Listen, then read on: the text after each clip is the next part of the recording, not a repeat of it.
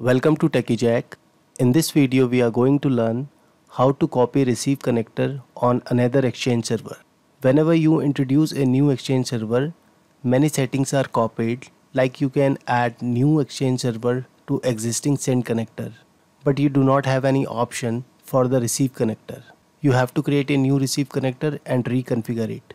So here we are going to copy existing receive connector to another Exchange server. Let's go to the server and get started. So right now we are on our Exchange server. If we go to the ECP and inside the mail flow, if you see the send connector, you can see I have a 2 send connector. If I check this one and edit it, and if we go to the scoping, you can see Exchange server 1 is configured with this send connector. If I click on add, and if I want to add a second one, I can add a Exchange 02 to this connector.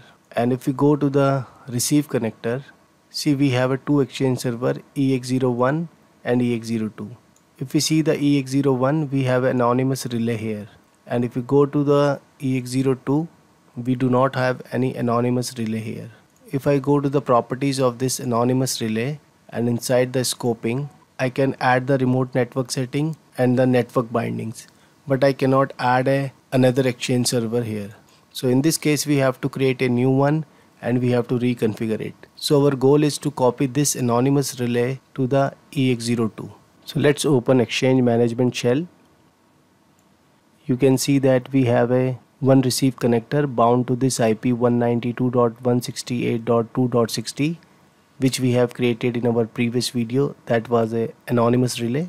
So in order to copy it to the another server, I will run this commandlet new receive connector name anonymous relay, and the server is EX02. Use custom transport role front end. It will be created on the front end transport, and the permission group anonymous user. The binding will be all network adapters, a remote IP ranges.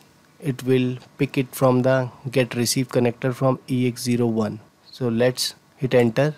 You can see EX02 anonymous relay and binding with all network adapter. It is enabled true.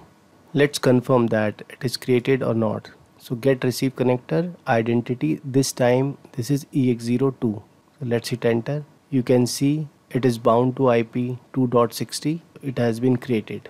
If I go to the EX02 now, you can see the anonymous relay here, and if we check the scoping, IP address is also copied. Same thing we have here in EX01 inside the scoping, the same IP address is there. Now we have to assign a permission to anonymous login account on the receive connector so that it can enable and relay to send mail out of the organization.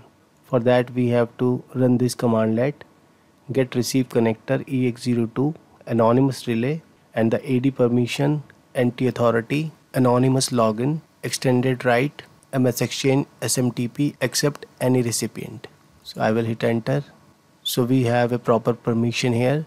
So now we can send the outbound emails using this anonymous relay on EX02.